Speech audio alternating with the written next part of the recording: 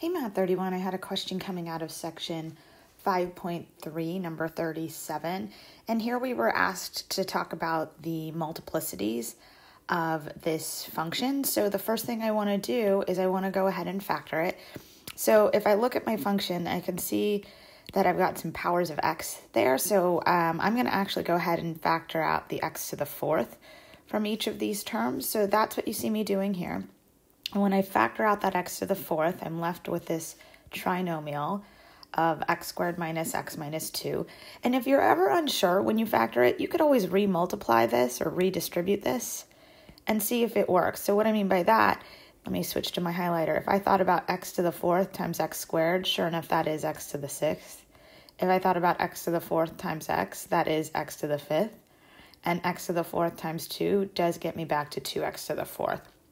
So you can always just kind of redistribute and multiply and see if that's working for you. And then now that I have this trinomial, I can factor it, and it breaks into these linear factors of x minus 2 and x plus 1. So now if I start to pick this apart, let me go my highlighter. I've got 3 different factors that I'm going to account for, right?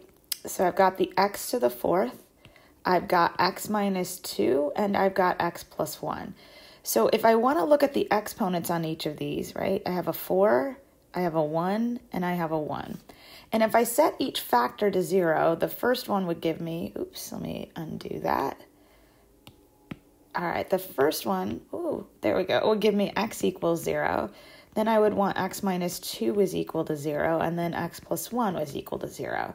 So this is already set to go. This gives me a 0 at x equaling 2. This gives me a 0 at x equaling negative 1. So there are my 3 zeros that are happening. If I was going to graph this function, I would have 3 x-intercepts. But this asked me to get the multiplicities. So this is where I start to break out the multiplicities. For the x equals 0, that came from this factor, right? So it has a multiplicity of 4. The next 0 came at 2. Right? So that one had a multiplicity of 1 because that was its exponent. The next 0 was negative 1, right? And that had a multiplicity of 1 as well because that was its exponent. So that's how I figured those out. All right? Thanks so much, everyone. Bye.